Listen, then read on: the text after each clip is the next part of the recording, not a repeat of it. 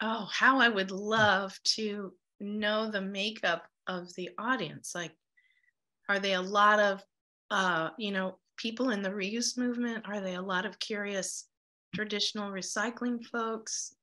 Are they government? Are they concerned citizens? I think we have all, looking at this list and knowing some of the people on it, I think they are all of the above. Okay, great. That's Right. cool. Mhm.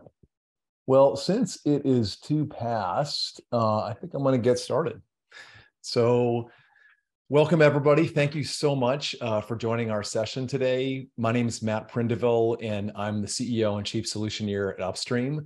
For those of you who don't know us, we help business, nonprofit, and government leaders ideate, accelerate, and scale reuse and circular strategies. So today I'm really excited to be joined by my friends and colleagues, Crystal Dreisbach and McKenna Morrigan. Crystal is the visionary founder and CEO of Don't Waste Durham in North Carolina. She saw the need to bring reuse to Durham, and she created Green to Go in 2017, which is a community-wide reusable to-go container service. Since 2019, she has been building a proof of concept that collecting and processing materials for reuse is actually possible in the existing recycling industry. And she uses her platform to build awareness and catalyze action by gathering best practices and mentoring the next generation. Crystal also won Activist of the Year at the 2021 National Reuse Awards last year. And McKenna is the Product Stewardship and Waste Prevention Strategic Advisor for Seattle Public Utilities, where she leads policy development, analysis, and advocacy around extended producer responsibility, product stewardship, and waste prevention. She's also one of the main people behind the Reuse Seattle project, which is a partnership with the city, major sports and entertainment venues, restaurants, businesses, NGOs, and others to build the infrastructure to scale reuse in Seattle. So welcome, Crystal and McKenna. It's great to have you both here. So we're going to get into it today around reuse. We also are going to look a little bit at how reuse might also impact the recycling industry. Crystal's been doing some work in that area, and we've been doing a lot of thinking about that at Upstream. But to start things off, I really want to get into the origin stories for both of you of how these projects with Durham Green to Go and Reuse Seattle got off the ground. And I think with Crystal, I'll start with you. Like, where did this idea for Green to Go happen? I know you were one of the very first pioneers and innovators in creating a reusable to go container service. So, what prompted you to want to start it? Thanks. Yes, it began for me when I was working in public health research in 2010, and I went out for lunch, and I got my takeout food in a disposable styrofoam container, and my logical and organized mind just would not let go of the fact that styrofoam should not be used in food service, as demonstrated by all the very well-founded research, not just health and environment, but also economics. And yet we are still using it in my town. And this was very discordant to me. It obviously, in my mind, required a solution. So when I looked around myself at the time, I saw programs that picked up litter and recycled, but what I didn't see was prevention in the first place. And I've always been very passionate about prevention. It just makes sense. And my vision became that reuse systems would replace the need for single-use packaging. So I built an organization around preventing trash. And together with a very active and supportive community, lots of community input sessions, we actually were able to design several solutions to replace single-use packaging, one of which was Green to Go for takeout. And so here we are. I quit my job in public health and dedicated myself to this movement. That's great. That's great. McKenna, what about you? I mean, how did the Reuse Seattle project get going? Yeah, thanks. Well, I can't claim, credit from the beginning because I'm actually new here at the city as of this March. So the initiative predates my time, but had some really outstanding leaders and colleagues at the city. And, I would say really the origin is that Seattle has long been a leader in recycling and composting, but really at the heart of the work at Seattle Public Utilities, there is a commitment to all 3 R's, even though reduce and reuse have at times been overshadowed by recycle.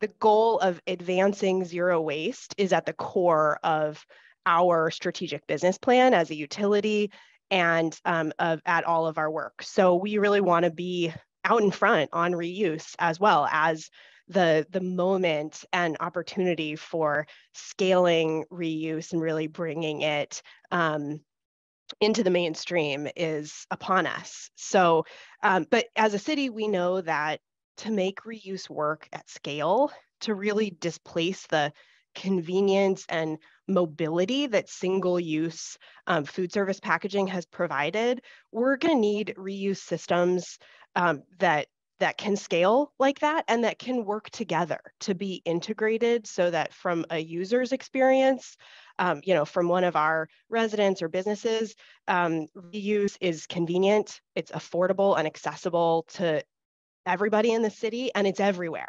in all pockets and parts of our city and its neighborhoods. So we knew that bringing this vision into reality is going to take partnerships and cross-sector collaboration. And that's really partly what led to the formation of Reuse Seattle as this public-private partnership. And as you described, it's a partnership between the city and a growing list of partners to create practical solutions and standardized systems that help us move citywide from single use to reuse for food service ware, and starting at our major entertainment venues, restaurants, cafes, and more. One of the key partners in our initiative is PR3, which is an organization leading the development of standards for the reuse industry, and Cascadia Consulting Group, which is a longtime partner with the city on business engagement. But I want to be clear that, Reuse Seattle is just one of a number of really exciting initiatives and collaborations that's happening around reuse in the greater Seattle and really the greater Pacific Northwest region. Right now, this is a really active and exciting time to be working on reuse. Awesome. Thanks, McKenna. So I know our audience, and it's great. We've got 100 folks here, which is fantastic. And just for folks that haven't yet put your names and affiliation in the chat, that would be great. Also, we're going to have plenty of time for your questions. And so as we're going along here, we'd love to just have you folks put your questions in the chat, and we'll try to get to as many of them as possible. So I want to get into the nuts and bolts, and I would love to be able to have each of you kind of walk our audience through the entire process, really thinking about what does it look like for the customer? What does it look like for the businesses that are involved? And McKenna, why don't we start with you this time? Sure. So, from the start, our vision is to have, this standardized, citywide, accessible, affordable, ubiquitous system of reusable food service ware in Seattle. But we've got a lot of work to get from here to there. So we're trying to be opportunistic and find opportunities to make progress where we can.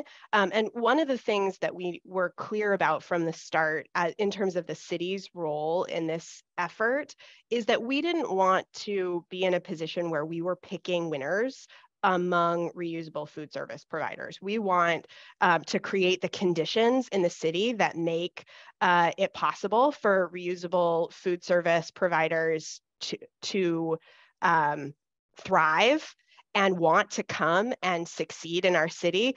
But we knew we couldn't do that just by, picking one company to contract with and, picking a certain venues on our own. We needed to just be focused on creating the conditions to make those market opportunities and innovation and creativity sort of like generate and grow itself. So what we've done is we started with a registration to just solicit information from reusable food service ware providers who are interested in coming to Seattle. And we're working to provide support and technical assistance to help them get started in Seattle, to make connections to local businesses. We're working through our existing Green Business Program to help do some of that matchmaking and provide support.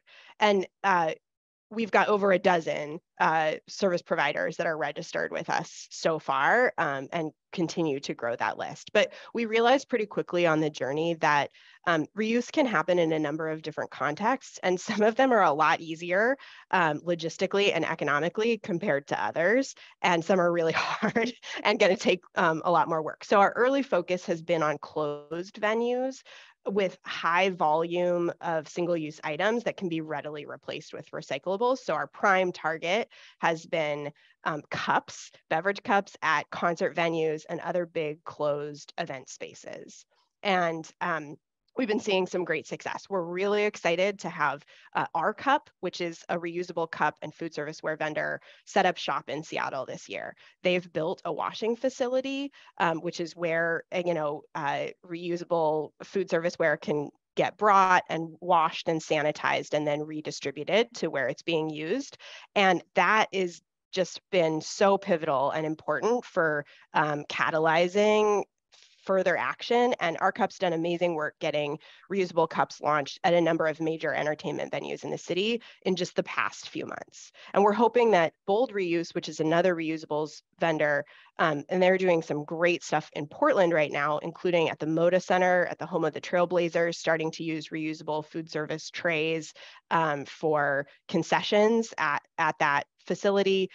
We're hoping that they're going to be starting up in Seattle soon as well. So we've found that getting some big anchor clients in those closed venue settings on board with reuse upfront is a really important milestone, and it opens doors to other smaller scale applications that might not be viable otherwise, because they're just not going to be sufficient to, finance the startup of a wash facility.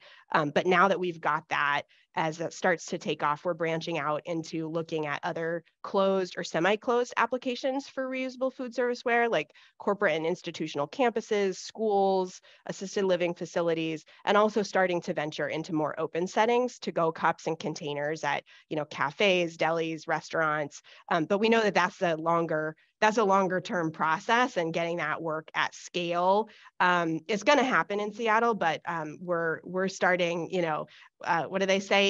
How do you eat an elephant? Like, we're just taking it one bite at a time. One bite at a time. I love it. So you guys started with a closed system, which, in theory would be easier to do. Crystal, you started with an open system. Like, you went straight to restaurants and straight to the hard thing. You went straight to the hard thing. Yeah. The opposite of McKenna, though we have come to the exact same conclusions. Okay. So what we did was we obviously designed something that we could upfront afford to do in a small scale way. So that was an opt-in program for both consumers and restaurants. And I will say that my conclusion is that that is not the scalable, sustainable, most impactful model that exists. And we have definitely learned that in the last 6 years. So what we did, and to walk you through, I will echo what McKenna said, that in 2017, we built an infrastructure that includes the wash facility. And that was huge, because that was very mind expanding for people. And I've been shouting at street corners, literally talking to anyone who will listen to me, since 2010, that reuse needs to be a municipal utility and that every city needs a large scale wash facility. And everybody thought I was crazy. We built one, and finally people started to see the utility, that it can support any type of reuse system, not just an opt-in one with restaurants, which is definitely the harder model. So part of the infrastructure was also return stations, a network of return stations across the city, which we've been growing now for 6 years, routes, and some app technology, which acts like a checkout. And in this instance, with Green to Go, the opt-in model, the harder model, we provide the durable reusable containers to our food service partners that are restaurants and grocery stores. Green to Go members who pay a monthly or annual fee check them out with their app, like a library card. They take their food home, they enjoy it. When they're ready, they return their containers to any return station in town. And our staff circulate on the routes, take them to the wash facility, a very important missing piece in most cities, where they're then washed, sanitized, dried, and we restock the restaurants. So as we've come to find out, there are a number of things that is a challenge. So when you have an opt-in program, you don't have a norm for all. You have just an option for some, right? And that's what we had to start with, because gosh, we needed those membership fees up front in order to get this going. But what we've quickly seen is that the consumers who can afford the membership are a certain type of folk. They're aware of trash, they want to take action. And according to our target demographic research, these are people who are highly educated women over the age of 35. In those groups, the reception to Green to Go is very high, but most of them don't get a lot of takeout. Instead, they pay their membership dues. It's almost like a donor contribution because they just want to see the program exist. Thus, it becomes not a norm for all, but an option for some. And the restaurants really want solutions. Some want to stand out amongst their competitors, but the opt-in model means that reuse is not the norm for all restaurants. And there are some independently owned early adopter restaurants willing to take risks. But to be very frank, we find the majority of restaurants really to be in dire straits in this climate and often simply unable to cover the cost, despite their great love and long participation in this program. So what we've come to find out is, in which is really the crux of a lot of the reuse economy, who bears the burden of cost? And I have some very strong opinions about how that should be done. So I love what McKenna is saying. Seattle government pairing up with the private industry to create the conditions, right? McKenna, the conditions that make this reuse economy possible in the city. So sometime I'd love to talk to y'all more about the takeout model that we see as the sustainable, scalable, and more environmentally impactful model for food service reuse. Opt-in is not it. But what Green to Go has done is expanded the imaginations of the community beyond mitigation and prepared their neurology for the progressively bigger and bigger impacts we're making as the 2.0 in food service reuse. So just like McKenna said, what we've found is wash services is what we're calling it, is it's these bigger venues, it's these bigger contracts that make the reuse economy possible, because without those, we can't keep our infrastructure alive. But with those, we grow the infrastructure that makes reuse possible for all. And of course, these are closed loop systems with very high volume of reuse use, right? And it's the norm. So if you take a school district and make it the norm to have reusables, if you take a stadium, make it the norm, if you take a corporate campus, make it the norm, now you've taken it to the next level. So, yep. Yeah. So I'm already throwing my prepared questions out the window here because I want to lean in here. So I just so in case we had some folks that are coming in here late, what I'm hearing from both of you is that one of the things that really enables reuse to scale is having these large scale venues, sports stadiums, concert halls, event centers, and so on, committing to do reuse so that becomes the minimum a viable product, so to speak, so you can actually justify the investment in the washing facilities and the collection infrastructure that you need. And you start with those closed systems, but you can build on them to do open systems. And one of the things I heard you say, McKenna, is that you've got one service provider operating, but you want many service providers to come in and potentially utilize that same washing and collection infrastructure that's being built. So I want to lean into something that you said, Crystal, which is you don't think that opt-in is the right model, but I want to go into that a little bit more. So what is the right model? Because you said a future date. Well, let's have that conversation now. Let's lean in, and there's lots of people that are listening that want to figure out how to do this, and so let's lean into what you think would be the best way to do it. Yeah, thanks. This is one of my favorite things to talk about.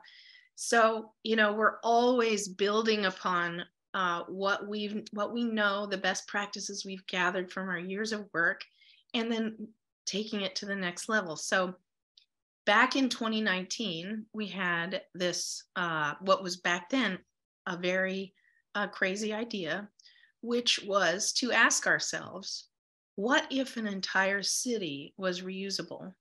What would that city need to look like in terms of infrastructure? What would it literally need to look like?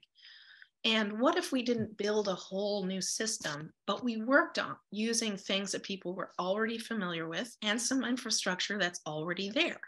So, for example, city trash collection, recycling collection, or the haulers that they contract already know how to collect and process things that people discard. And people, consumers, already know to take the things they need to discard to the curb. So we can build on this.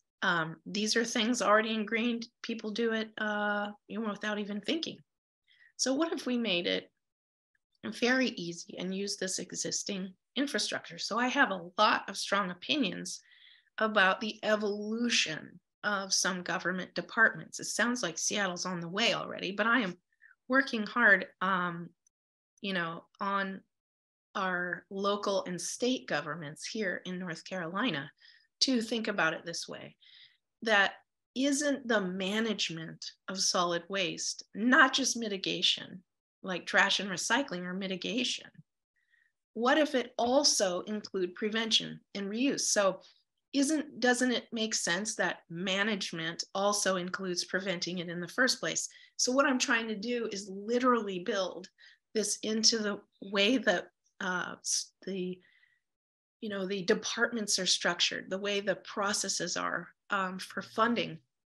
And we've done some very creative things to, find the loopholes and get in the back door and help them evolve. And actually they're starting to understand and get excited about that too. So back in 2019, we had this idea. We need to test what is it going to look like if the future is fully reusable, which is our vision. So you can't just have a vision and not implement something that gathers the data. So we designed this pilot in partnership with the city of Durham, which asks entrepreneurs to come and they get to pilot something for 12 weeks at a city scale. So we worked with our big MRF corporation here in the region, and they allowed us to, and the city allowed us to commingle.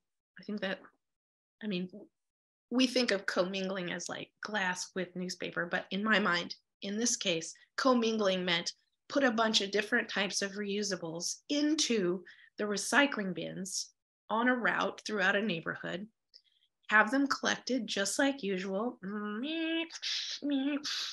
then on the way, their routes all the way to the MRF, where they're dumped on the floor, scooped up with a front loader, put into the hopper, and up the conveyor belt they go. So now this particular pilot, obviously, for obvious reasons, is going to be fraught with issues, right? You don't want to dump reusables on the floor. You don't want to squish them. You don't want them next to a dead deer in the recycling or whatever people put in there. But what we did gather from this is that with RFID or optical sorting at the top of the conveyor belt, you can easily pull reusables off the line and separate them from your recycling, which then they can be processed, washed, sanitized, and redistributed in a way that makes the recycling center, the MRF, evolve to not just be a seller of munched up bales, but also a redistribution center. What if they could take on this new income stream, revenue streams for them? They're subject to very volatile markets. What if they could have stable income? So we found that we were able to recover all these containers, and we saw which ones do the best in this gauntlet of torture that recyclables tend to go through. And we also expanded the minds of the MRF and the city. So these people you would think are people who just are bureaucrats or whatever, but these were closet innovators. And they came up with ideas to solve the issues that we found. For example, smushing recyclables or dumping them on the floor before they go on the conveyor belt. They were innovating with us. They were ideating. And I think that's a huge impact, because every time you expand your mind, you're changing your neurology and you're opening your mind to new possibilities, so that when you go to define your departments and make your investments and hire your staff, you're going to be doing something different. So then they said, yeah, but what about the financial sustainability of such a thing? You know, how on earth would we make money? This wouldn't be worth it to us. We're dependent on aluminum for our main income source, you know. But we said, all right, how much would it take for you to do this? What kind of revenue stream would you need?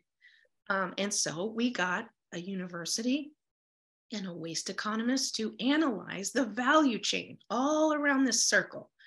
What are the things that make the wheel turn, right? You got to have someone paid, you got to have someone paying them, and then you got to have markets for the stuff that they collect, and you got to have the infrastructure. So how do we make that all work money-wise?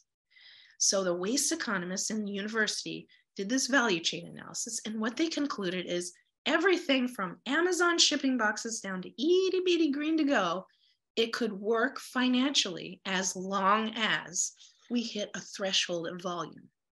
And so that was very exciting. So phase 3 then was, let's assess the volume. Let's come up with, can we show that the volume is possible with curbside collection and the end markets and the money involved in restocking these end markets? Is it worth it all the way around the circle? So we completed that this past summer, and we're going to have a live webinar to show the results of this, which is very exciting. And we started with glass. Why did we start with glass? People think we're bananas, but lots of people know the fact that there is not such a great market for recycled glass. Some, but not huge. But there's a huge market, as we've determined, for reuse glass.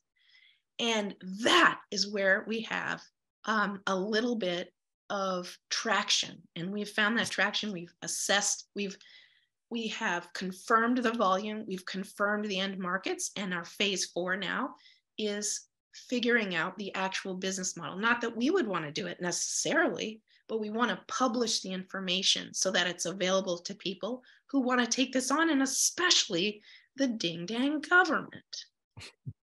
I love this. This is a big reason why I wanted to have Crystal and McKenna on this panel today, is because both of you and the work that you're doing have expanded my own mind into what's possible. I remember having this conversation with you, Crystal. I can't remember if it was on the podcast or if we were just catching up.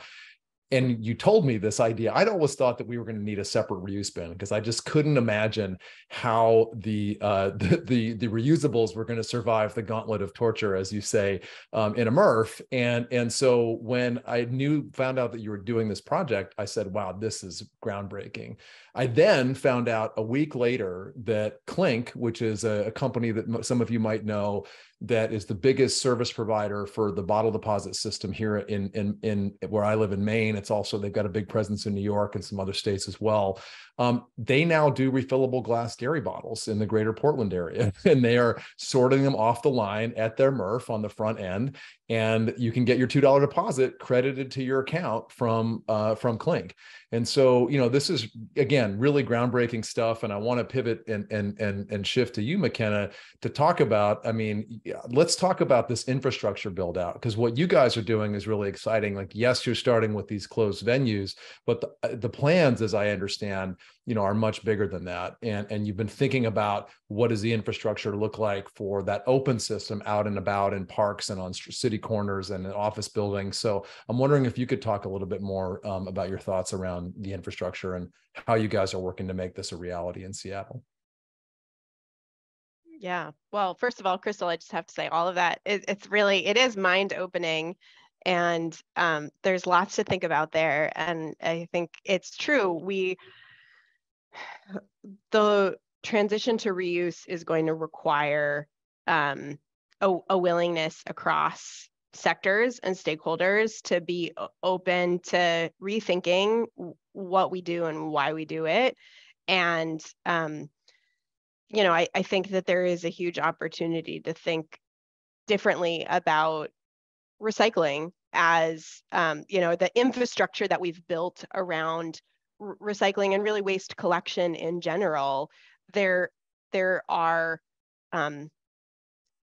really important lessons and a lot of expertise around collection logistics, and a reuse economy has a lot of collection logistics and reverse logistics, and we're going to need that expertise. So I think that part of what I'm working on is helping to build openness to accepting that like the future is in reuse, and that as local governments and as service providers in the what's been traditionally a waste industry, but what really is largely collection and sorting of materials, that like those skills are really important for the future. We need to be working together and collaborating and ideating to come up, because we don't know what the right solution is going to be, I don't think, and it's going to sort of depend on local conditions,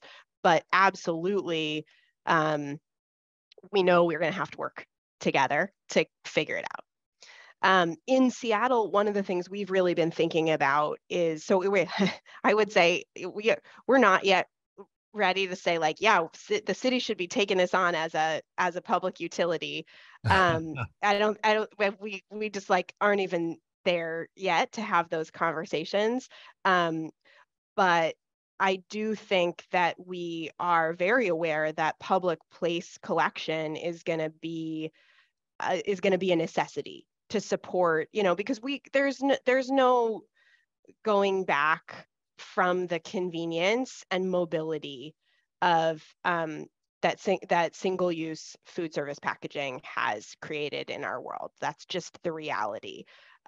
People are going to expect that level of convenience and mobility, and I think that a reuse system can deliver that. But we need to think about how the infrastructure is there to support that. And, that's not to say that people aren't going to change their behavior, because I think they are, but there are certain basic, prerequisites, and convenience and mobility are among them. And so we are, I think, thinking very much about how that public infrastructure around collection for on-the-go consumption gets built out. And I had the opportunity to visit a pilot that Return It is running in Vancouver, British Columbia. They are the producer responsibility organization for the deposit return system in BC.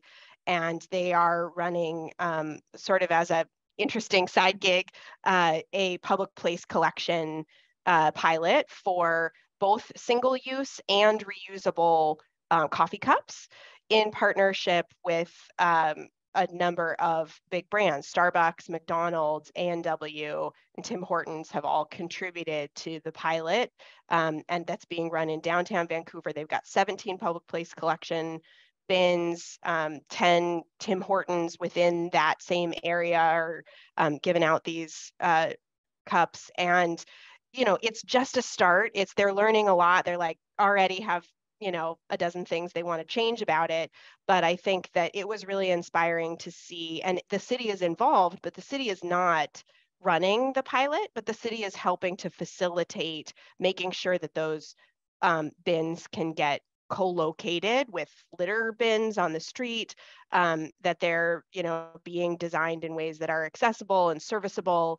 And that's very much going to have to be something that cities get prepared to support and facilitate, because that on-the-go collection infrastructure is just going to be really important for making it possible to transition at scale. So I love that and love those examples, McKenna. So I just want to get people thinking about their questions right now, because I'm going to ask two more questions to our esteemed panel, and then I'm going to turn to the chat and start looking for your questions. So as we're going along here, please feel free to start putting them in there, and we're excited to get to them. So I just have two more questions for you guys. One's going to be on policy, so you can just think about that in the back of your heads for a minute. But the first one is really, and I ask this question a lot for those of you that listen to the podcast, if you could wave a magic wand and summon resources or remove barriers, what would you ask for? And I think, McKenna, we'll start with you this time. Sure. Well, I think both Crystal and I have said it already, like a wash facility in every city, right? Like that's the backbone of this reuse economy. So I feel incredibly fortunate that Seattle has had RCUP come and make this investment, because we're going to be able to do so much with that in place. And I think any city that's interested in growing a reuse economy, should be thinking about that wash facility infrastructure first, and making sure that it's something that can be shared among service providers, because there are a lot of really interesting and innovative, reusable serviceware applications, and not every company that has a solution needs to have or can have its own wash facility. That's nonsense. That's not going to be able to scale. So we're going to need wash facilities that can be shared across all kinds of innovators that are coming in to have reuse solutions. The other thing is, money. Like, money is a barrier. We did some research last year with a group of students from the University of Washington, and looking at, what are the barriers to equitable reuse systems. And that what we heard from, from our business community and just from the research is that cost is a big barrier. We cannot succeed in a reuse economy if only those who can afford to pay the premium can participate. We need to have it be accessible and affordable for all businesses and all residents. And right now, the issue is that it is very difficult to compete with the economy of scale that the single-use industry has achieved. That's just facts. Reuse, because it's low volume, because it's new, it's more expensive. It might not always be more expensive, and there are certainly like policy levers that you can pull to change that too. But in the marketplace right now, it's just going to be more expensive to do reuse until you can overcome some of those barriers. And so to make it possible, we just absolutely are going to need to put some money into overcoming that cost differential and allowing there to be cost parity for businesses, to be participating and making this shift to reuse. So I think that is absolutely, going to have to be a part of the conversation going forward. Very, very helpful, McKenna. Yeah, we like to say that single use is subsidized on the front end with all the extraction subsidies for fossil fuels and for other materials, and then it's subsidized on the back end with mostly taxpayers and ratepayers picking up the tab to clean up all the single use packaging. So, reuse, the companies like Crystal's, they have to pay full freight on the front end and the back end to get it back, wash it, and get it back into circulation. And so when we get down to unit economics, there are some things that we need to put in place to create better fairness around the true costs of what single use is actually charging. And I'm going to get into EPR policy. That's going to be my last question for you guys both. But just to ask that same question to Crystal as well, if you could wave a magic wand or summon resources or remove barriers, what would you ask for? So at least in my experience in Durham, there is, I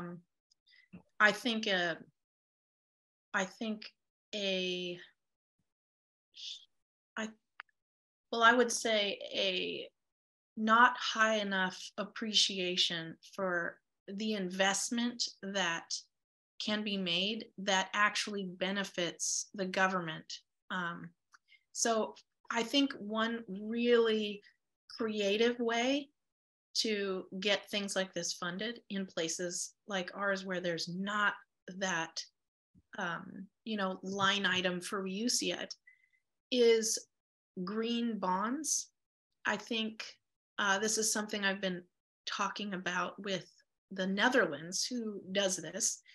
They, for example, reuse is not carbon neutral, it's carbon reductive. So if you can say, city, state, you have a goal to reduce carbon by this much, we can reduce it this much for you.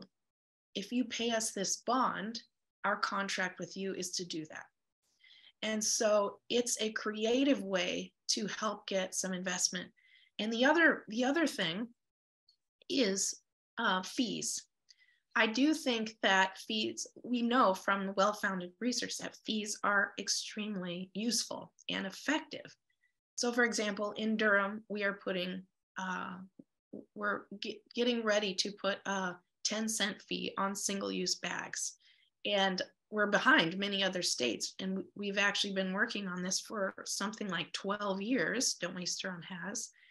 But the fees collected can then go back to the solid waste management department as a line item for reuse. And now we're talking millions of dollars potentially each year.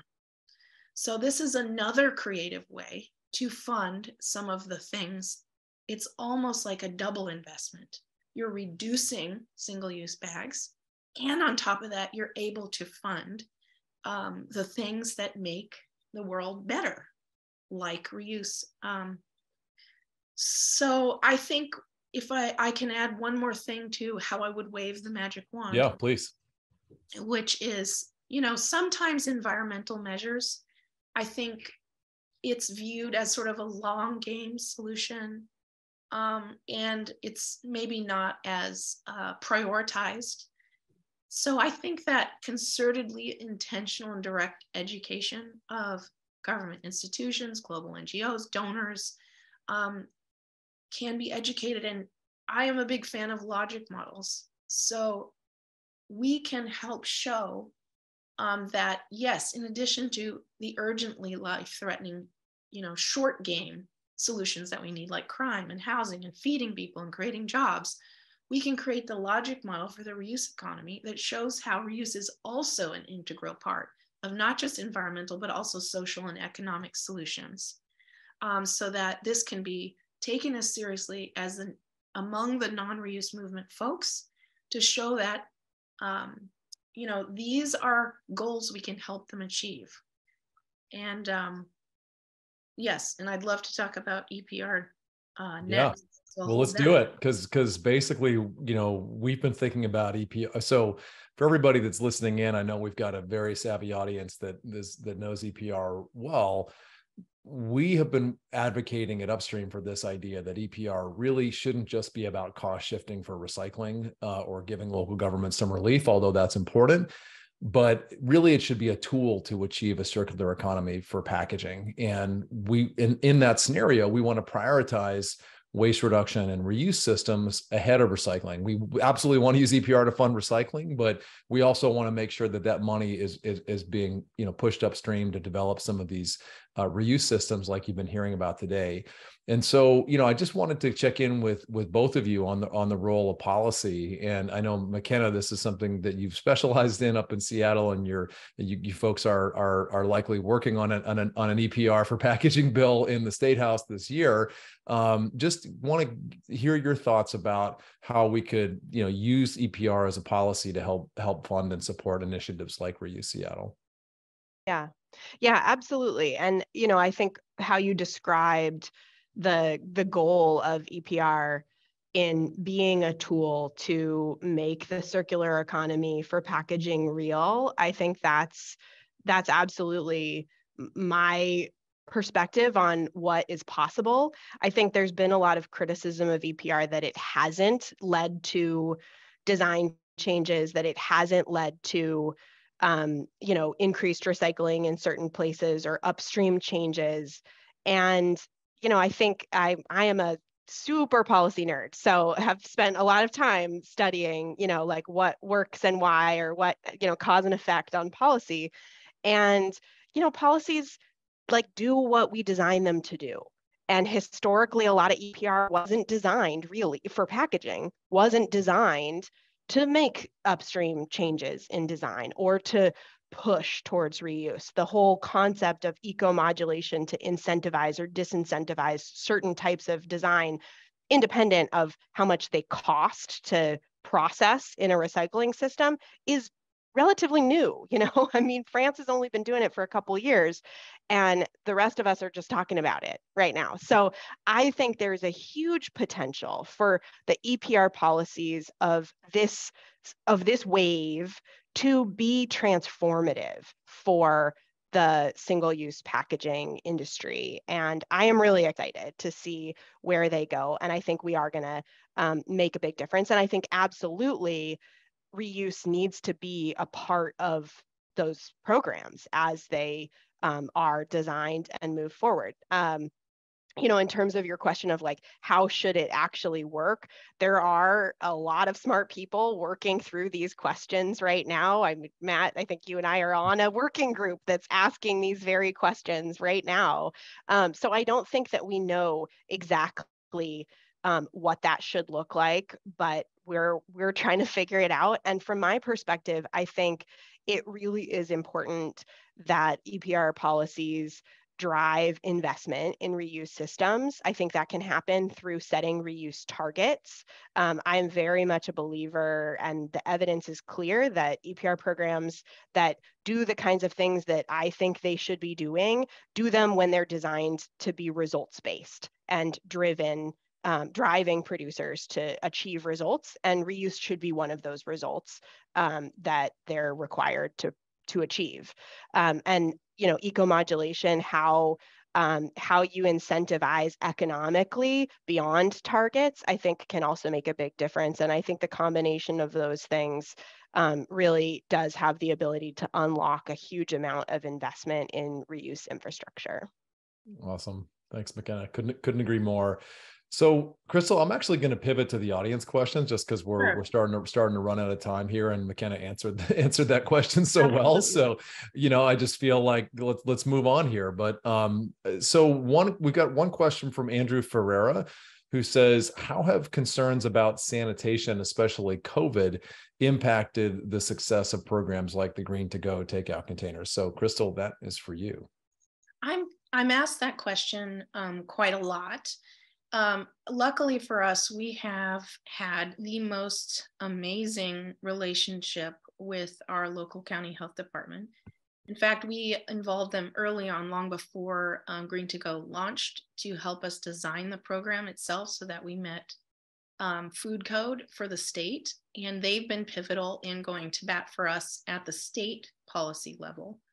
And now it is changing to accommodate and support reuse on a state level.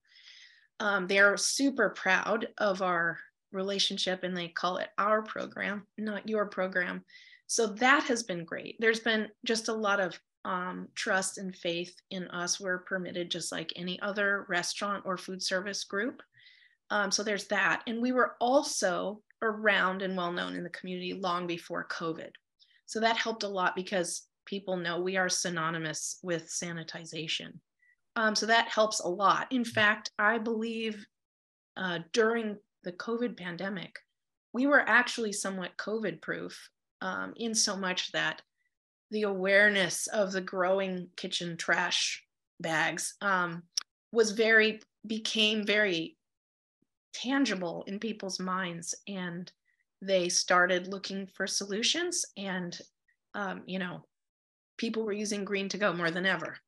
So I love the question. They're back when we had no idea how COVID was transmitted, and we thought there could be transmission from surface exposure. We obviously did change our wash protocols. For example, when we spray things out, we wore face shields as well as masks, just because we didn't know if food in the eyeballs would give us COVID.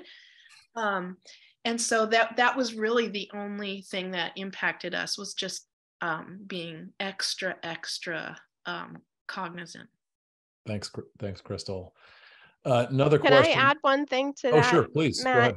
I just wanted to say, you know, I think there was so much very intentional, very cynical promotion by the plastics industry at the start of COVID to try to, you know, capitalize on the very serious situation. And that was, you know, frustrating to see, and to see the rise of single-use packaging in our community. I think everybody feels it. We know it's still around. But the thing that I've noticed and been, you know, really surprised by is that what's holding us back now, because we have a lot of places that shifted a lot to single use, where they had been doing maybe durables or, you know, just more on-site dining, and they're doing more takeout now, or even if they go back to on-premise dining, they're sticking with their single use stuff. It's not fear of sanitization, it's lack of staff. People don't have dishwashers anymore. We've been doing outreach to cafes and trying to encourage them to switch to durables. And they're not saying like, oh, I am concerned about the sanitary nature of this. They're like, I literally can't staff my cash register. I cannot ask my overtaxed staff to do anything more. And so I think that's just another reason why I think having wash facilities and having solutions that outsource the washing is going to have to be a part of this to scale, because the labor shortages and the challenges that food service businesses have around staffing is real, and it doesn't seem like it's going away. And so I think having that third party washing service and component is going to be a really important part of making that transition. Okay, absolutely. No, well said. So just time for a couple more questions here. We've got one from Vanessa Berry from NRCM. She says, are there reports that indicate the cost savings of implementing reusables at this level? And I think that you know, just for, she asked also for resources, Vanessa, we actually did a study, we did a report called Reuse Wins, where we looked at primarily the cost savings for on-site dining. But I'm actually curious to open it up to McKenna and Crystal for your analysis, because the open systems are different than on-site. Like on-site, you can absolutely save money with reusables. Like that makes perfect sense, because you know you're collecting and washing them typically there, and you know those costs, that ROI happens relatively quickly in most cases. But for Crystal or McKenna, looking at not just the operations as they are now, because I recognize that even though Don't Waste Durham and Reuse Seattle are admirable initiatives, they are relatively small scale in comparison to where the vision is. But just what kind of analysis that you guys have done that looks at break-even points around when things really start to be cheaper. And maybe Crystal, since you've been at this for a long time, I'm going to start with you. I definitely think, I mean, this is a theme in our conversation, but it is the wash facility infrastructure and the logistics. That is where you can find a lot of efficiencies. And we've been documenting staff time and, you know, which is the main thing. Reuse equals labor. That's something that I think deserves an entire paper. And what we've found is in these closed loop systems like schools, corporations, and event venues and stadiums, is that reuse is cheaper. So we're at one school, for example, and it is our guinea pig. And what we're finding is they are saving money in 1 year. And if you think about it, the stainless steel that we've helped them transition to is expected to last 10 years. So the savings continue to compound upon themselves, even though they are paying us to pick up, wash, and deliver every day, which is extraordinary. And it's creating a workforce here in our community. Same with now that they've seen it, our public school system is kind of jealous or something, and they've asked us to cost out what that would be. Now think about this. We've got 54 schools in our school district, and each of them use styrofoam. So that's 25,000 styrofoam takeout containers per day. Imagine what the impact could be in a year. And when you make these routes more and more efficient, and you have the conveyor dishwashers that run, 2,000 racks a minute, this is only going to get more cost effective as we grow. So what we've seen is nothing but cost savings, especially in closed loop systems like McKenna and I are talking about. So I just realized that we're supposed to give you guys a break. And for some reason, I thought we had to the hour, and I apologize for that, but I'm going to close us right here, right now. And so my last question for both of you will be, where can folks find more about you and connect with you? If you folks want to get into these issues a little bit more, we've had both Crystal and McKenna's colleagues on the Indisposable podcast at Upstream. So you can check us out there.